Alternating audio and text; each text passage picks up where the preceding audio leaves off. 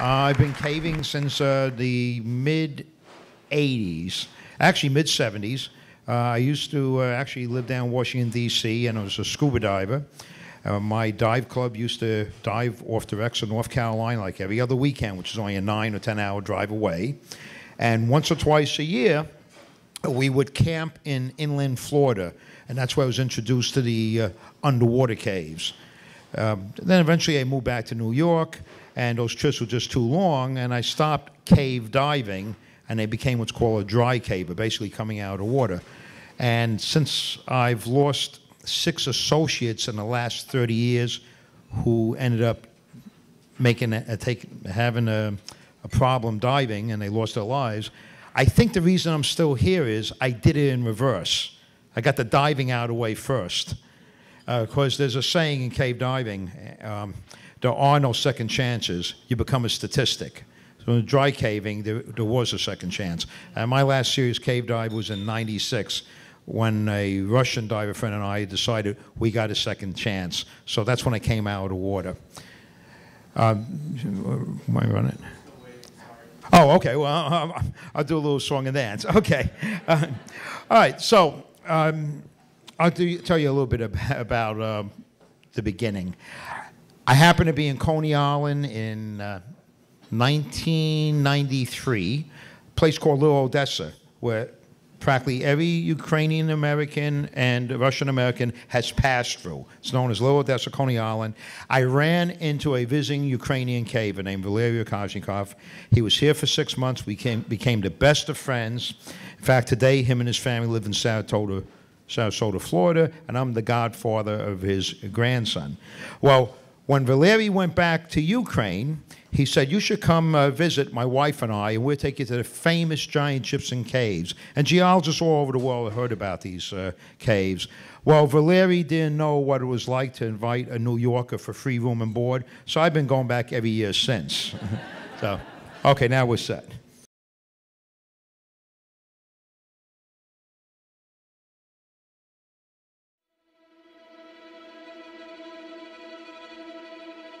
I'm a New Yorker, but my passion is exploring caves. I was in Ukraine when I stumbled over some objects. Those objects were someone's life.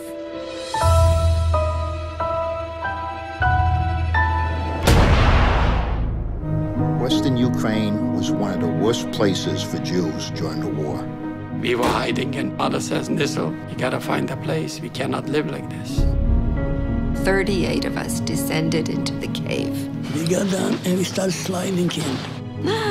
My God, I've got a playground here. No human being had ever set foot there. We came there almost without food. A glass of water was for a family. We were very hungry. All of a sudden, we hear shooting. And my mother said to the kids, hide any place you can. Everybody started to run in different directions. They took my mother away. I'll never see her again. The Russians, the Germans, who knows what's outside. The villagers came with the shovels and they filled up the hole. People are screaming, open up the exit, but they can't do it. 3 days and 3 nights, we were working, everybody. And I look up and I see a star. One day I come out, there is this. And we were liberated. So everybody was crying. They survived underground for over a year and a half. I forgot that there was a sun. Here I am, back. I wanted to say thank you to the cave. I felt like I'm going back in time. We beat the odds. The cave was fighting for me. They didn't get us.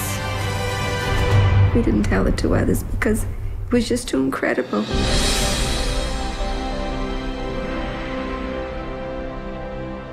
Let's close all the lights for a minute. No, I feel good.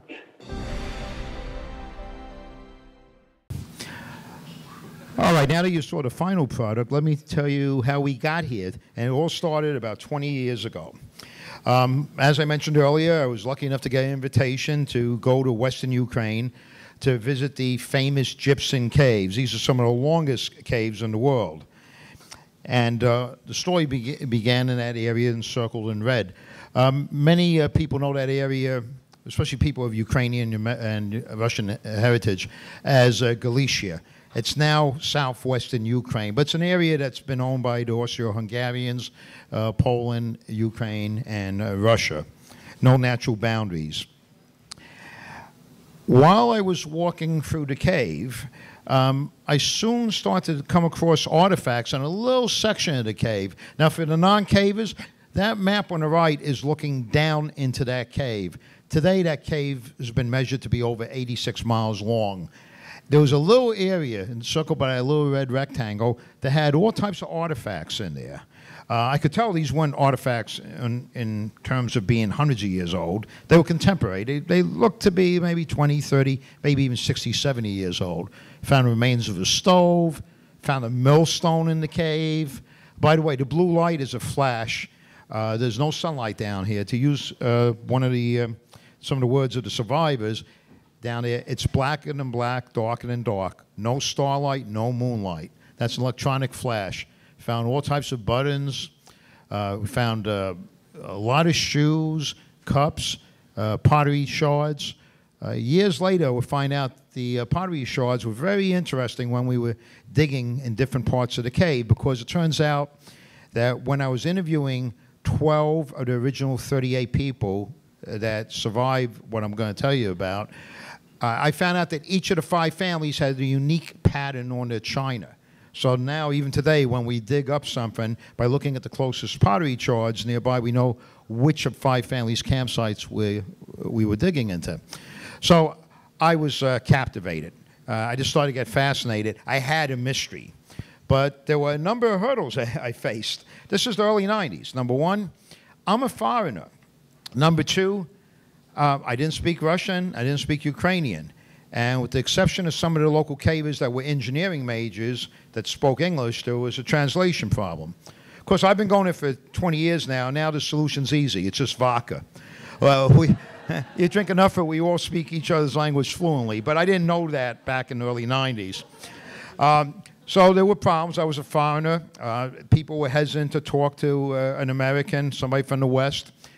Local villagers would close their doors and peek behind shades at me, and one of the curators of a local museum said, it's not because you're an American, it's because you may be a Jewish American who's come back there to reclaim property taken during the war. In the U.S., when you ask an old person, where were you born, it's a simple answer question scenario. Not so over there after 70 years of communist rule. Because one of the first things I want to do is I want to find old people in the area, thinking perhaps they would have some information, because the local cavers knew nothing about these artifacts. All I was getting from some of the old farmers in the 70s and 80s is perhaps some Jews lived there during the Holocaust, but nothing else. So I started to look for elderly people, but no such luck of finding anyone that had memories of that area. Because even if I was finding people in the 70s, 80s, and even 90s, it doesn't mean they spent any major portion of their life there, because under Stalin, he split up entire families and shipped them all over the Soviet Union. So in most cases, if you did find an elderly person, they could have been born in Kazakhstan or some part of Mongolia, but not there. And when I would be lucky enough to find some elderly people there was a problem of selective memory. In one case, I interviewed a man that was 104. He told me what it was like during the Russian Revolution, the First World War, the Second World War, but he had no memory of what happened to the Jews that lived 1,000 feet away from him. Some of my friends, local cavers, were Jewish cavers. And I asked them years later, I said, you knew I was trying to get information about this story. How come you didn't mention anything about it? Mind you, they didn't have much to offer other than what some of the farmers did, meaning it was a rumor. They said, Chris, you don't understand. Under the Soviets, you didn't discuss Jewish history, period. And then I started to take a look at some of the older cavers I was asking for help. I would leave a things to do list there every year, but nothing was getting done. And then I started to realize something. Some of them were old enough to be those young boys described in the Nuremberg transcripts that were seen sing on the tops of their father's shoulders in order to get a better view of the bludgeoning of the Jews in the streets of Lvov by pipes. That's why I wasn't getting any help. So in the U.S., meanwhile, I spent my time in museums, libraries, bookstores, looking in the back of books. I was looking for magic words like Jewish cave survivor, Holocaust cave dweller, nothing. No leads. And then after about 9 or 10 years, I was starting to give it up. I was starting to think, well, not all puzzles are solvable. But on the internet, I came across a very sophisticated genealogical website where you could spell names of villages and people phonetically and get records, marriage records, death records, birth records, back to the 1890s from this area. And I realized every day thousands of Jews, if not 10,000s of Jews from all over the world were going to this site. So I got an idea. If this rumor, i.e. that some Jews may have lived in a cave during the Holocaust, was true, and if some survived, one day there may be relatives doing research. And if I put the right keywords on my website in Ukrainian caves, perhaps one of them would find a way to me. And then in December 2002, I got an email from a gentleman who identified himself as Ed Vogel, the son-in-law of Saul Wexler, who survived the Holocaust with 37 friends and relatives by living underground for 511 days. And Saul Wexler was living 7 miles away from me. And then I started to interview Saul, and he introduced me to his extended family, the Sturmers up in Canada. At that time, there were 15 of the original 38. Sadly, today there's 12. The interviews were rough. I remember in approaching them, they weren't that willing to really discuss a personal matter to a non-Jew. That was another hurdle. But then I realized when I was going to interview them, there's going to be a little bit of a predicament I was going to be in. Not Jewish. I've had Jewish friends, but I really never knew anyone from the Holocaust. I mean, deeply knew them, what they went through. So I knew I was going to have to look into the eyes of Saul and his relatives, and I was going to have to let them draw me into their world, because I was approaching this as a writer. I wanted to get a magazine article published in National Geographic with a colleague of mine, Peter Lane Taylor, is the co-writer.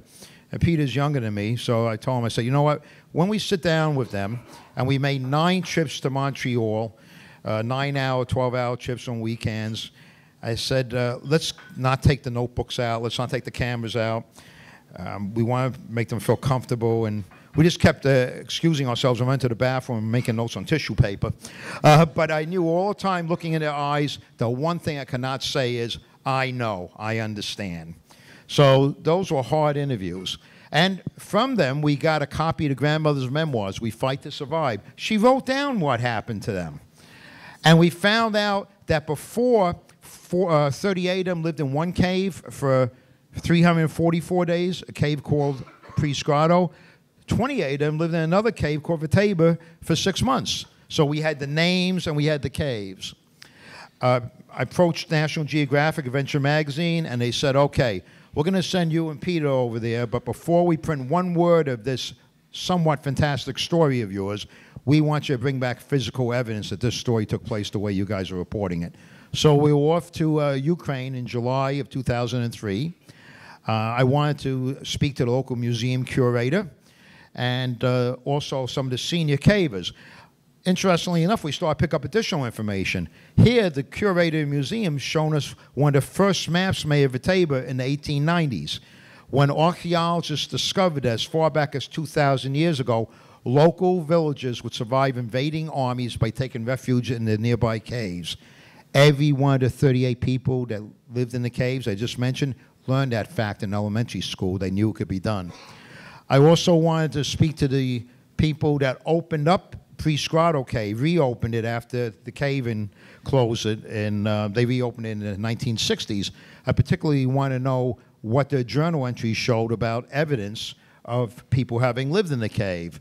So Peter and I, we went into Grotto here and also Vataba. We concentrated in an area that the Ukrainian cave is called Hatki.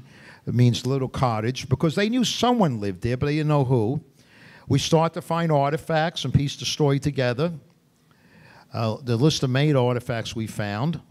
We're working with local museum to preserve them.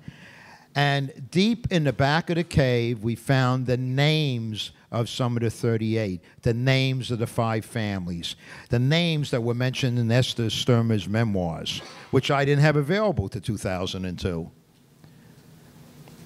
And remember why National Geographic sent us there? Get physical evidence this story took place. If you look closely at the 4 and 3, there are white smudges. That's the result of a natural process where minerals leach out of the rock and cover the surface, a process that takes 60 to 70 years. Whoever wrote 1943 wrote it in the 1940s. They had to deal with bats, and like all living things, bats go to the bathroom, so certain parts of the floor were covered with guano. How did they eat? Well, in the first cave, 3 of the group had monies to bribe the local Nazis to let them go around collecting scrap metal with a horse-drawn cart. Once a week, late at night, in the cover of darkness, they brought food to the entrance of the cave. In the second cave, those badges had been taken away, and those 3 were in as much danger as the rest of the people. Every one of the 5 families had one male that would go out every 5 to 6 weeks, late at night, and dig up maybe beets or potatoes and bring the food back. They had plenty of water in the second cave. They found their own lake. Luckily enough, Cornessa, she said, thank goodness no one got ill, because they only had 1 meal a day. And finally, we put together the story, and what they achieved is they survived both the Holocaust above and the perils below, and they hold the longest recorded historical record of sustained underground survival, even in excess of a French scientist named Soufré, who in 1972, while working for National Aeronautics and Space Administration, stayed 250 days in a cave in Texas, and they isolated, and they had to remove him when he was hallucinating. And they beat the odds, as you heard one of the survivors say. They beat the odds, and they're here. And then we got the magazine article published. The book came out in 2007. And we finally got enough money together in 2010 to take 4 of the survivors back. Saul Sturmer here accused me of making him look like an advertisement for Air Ukraine. But here he is, 92 years old, with his younger brother, Sam, 86. And here the nieces on the back row. The one on the left was 4 years old in the cave. When she came out after they were liberated, after 511 days, Esther Sturmer tells the story in her memoirs how she was crying, and every one of them turned their attention towards little Seema, who was holding her eyes and shielding them and crying, looking directly into the sun and asking someone to blow out the candle. The big day came in 2010. We had a whole system devised of lowering the 2 brothers, 92-year-old Sal and 86-year-old Sam, down the 30-foot deep shaft that's 2.5 feet wide. And then they were supposed to be assisted doing a 90-foot crawl in 6 inches of water. And I knew it wasn't going to work. As it turns out, that wasn't my plan. That was the film crew's plan. But as it worked out, call it fate, call it luck, we got an even better story. Because let's face it, anyone seen the beginning of the story, you're going to think 1 or 2 things are going to happen. You think you're going to see 2 old guys that are extremely happy for getting in a cave, or 2 old guys that are extremely sad for not getting in a cave. Well, they couldn't get in the cave. They panicked, which was understandable. They came out, the film crew's packing up, the sound crew's packing up, and I had been working on this for 20 years. I knew Esther's memoirs from front to back, and I went off in the field. I refused to believe this was the end of the story, and I started to ask myself, why did Esther write the memoirs? And just as I remembered, the granddaughter of Sal, pictured here on the left, came to me with the grandson of Sal's brother, and they said, please talk to our grandfathers. They said the cave's too dangerous, and they're not going to let you take me in. And I remembered why Esther wrote the book. I called to the guy from the History Channel with the camera. I felt like a little kid under the Christmas tree, Christmas Eve, and I said, get your camera, follow me, follow me, follow me. I put both grandchildren on the side of Sal Sturmer, and I looked him in the eye and said, why did your mother write her memoirs? And he smiled and quoted her verbatim. so the grandchildren can learn the story and take it to tell it to future generations. And we took the grandchildren in, and now they're part of a project telling it to future generations. So ironically, Esther Sturmer in 1960 wrote the end of a documentary we finished making in 2013, and none of us saw it. I actually came back from this trip believing something I've mocked my whole life. Some things may be preordained, or maybe fate. And what has it meant to me? I told you I've had to look into the eyes of the people I've told you about, and I had to let them draw me into their world. When I was growing up, I heard about the evils of American slavery. I heard about the atrocities committed against the Native Americans. And I heard about the number 6 million, the estimated number to have perished in the Nazi death camps. But I'll be honest, at that time, whether it was 5 million, 6 million, or 7 million, simply a large number. I hate to quote somebody like Joseph Stalin, but he once said, "The loss of an individual is always a personal tragedy. Thank goodness the loss of millions is nothing more than a mere statistic." After having looked into the eyes of the survivors of this experience and being drawn into their lives over 10 years now through numerous interviews, I finally learned something. Holocaust was never one individual story how 6 million people perished. 6 million individual stories of how brothers, sons, mothers, fathers, lovers, classmates, and friends perished, as are all such genocides. Thank you.